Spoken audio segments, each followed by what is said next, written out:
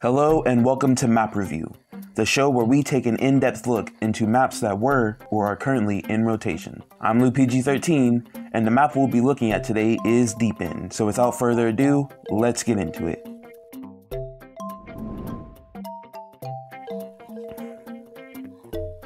Deepend was first added to game back on June 16th of 2021, along with the Summer of Dinosaurs update. The only updates this map received since then are environmental changes. Ever since it was added to game, Deepend's meta has stayed exactly the same. Out of the best 16 comps Brawlify listed, 14 of them featured Piper and 3 of them featured the infamous Bo-Nani duo.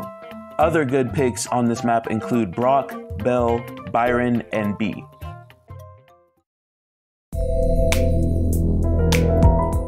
Deepend is a sharpshooter focused map that discourages pushing up the map and promotes long-range shootouts. This map also greatly tests players' aiming and dodging skills and heavily punishes aggressive playstyles. Now, this map isn't the most intricate map out there, but it accomplishes what it was made for. The water in mid forces players who dare to push up the map into a single lane. Unlike another one-lane map, this is done fairly well, mostly because it's not a 3-tile wide choke point. In said single lane, there is a 5x5 patch of grass, and surrounding it is what many people consider the worst part of the map, the spike tiles.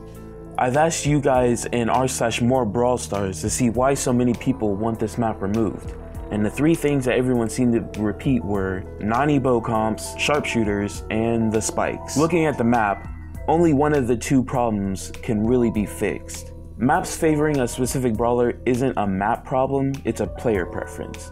That's why we have more than one map for each game mode. Nani bow comps aren't necessarily a map problem either, but there are things you can do to prevent it, like making your map promote aggressive gameplay. Spikes, on the other hand, are a map-related problem, but do they really bring down the map that much, or is it the concept itself that's flawed? Well, to put it simply, it's the spikes. It's definitely the spikes. The problem with the spikes is their job is to make sure crossing through the middle lane is risky. I mean, just the fact it's one single lane is risky enough, but sure. When the gas comes in though, the spikes just make mid extremely aggravating to play on. Since the spikes push you when you step on them, it's possible to miss attacks because of it. Also, 500 damage isn't anything to ignore either, especially in a high intensity scenario like that. As for the rest of the map, it's fine. There's plenty of cover in the back of the map for healing up, and the corners are just filled with water. Yeah, they could have added more to the corners, but since pushing up the map is discouraged anyway, it's rare for players to get pushed back that far very often. I definitely won't do this for every map, but for Deepend, I thought it would be fitting to remake the map myself. I could have just taken the spikes away and called it a day, but that wouldn't be much fun.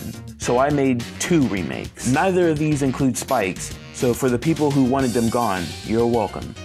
For the first remake, I extended the water in mid to be a 3x6 instead of a 3x5, and made the 5x5 bush in mid a 7x7.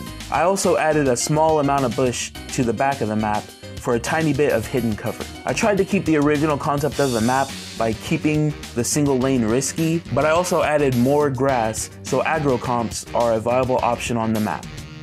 To counteract the addition of the extra bush, I pushed the 2 small line walls up by 2 tiles so sharpshooters can check the big bush in mid from behind solid cover. Of course, when the grass gets destroyed, it will make it even harder to push up the map, but while it's there, brawlers like Mortis or Daryl can utilize it. In the second remake, I once again tried to keep the original concept of the map. This time, I didn't mess with the mid bush or the water. I moved the small line wall on the left up a tile, and the one on the right 6. Pushing this wall up that far provides solid cover for people wanting to attempt pushing up the map, but leaves the area it was in completely barren.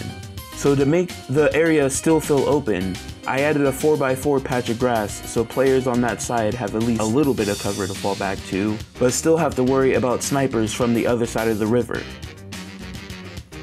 Now, are these remakes any better than the original? Well, I'll let you be the judge of that. They don't make the map worse, but I'm not entirely sure they are the changes the map needed. This map was made by Supercell themselves, so if anyone knows how to make a map for the game, it's gonna be them, most of the time. All in all, Deep End is a pretty decent map that gets severely held back because of one fatal design choice: adding spikes. That's it for today's episode of Map Review. If you enjoyed the video and want to see more, leave a like and comment down below to let me know your thoughts on the video. If you don't want to miss any of my future uploads, make sure to subscribe for more and ring that bell to stay notified. If you want to watch another one of my videos, check out this one on screen.